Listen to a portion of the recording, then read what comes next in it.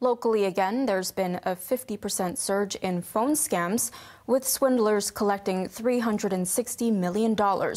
Most of the victims were tricked by fraudsters pretending to be government officials.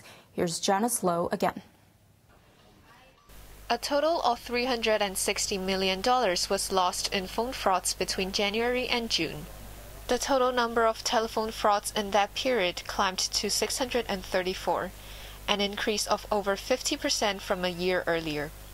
Victims were mainly under 31 years old and above 61.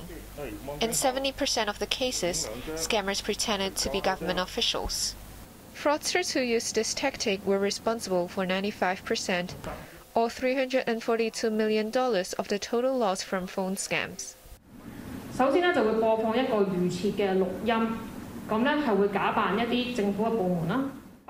Chief Inspector Hoynok of the Kowloon East Regional Crime Unit said scammers would play a recording claiming to be government officials.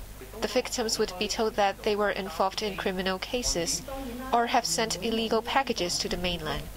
They would even send the victims fake photos of mainland police, making the claim sound more realistic. Hoy added that scammers also asked the person who picked up the phone to guess their identities, and would even set up fake websites for victims to input their bank credentials.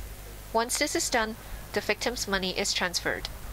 Police reminded the public to stay alert and work with banks to minimize the monetary loss by stopping any scam payment.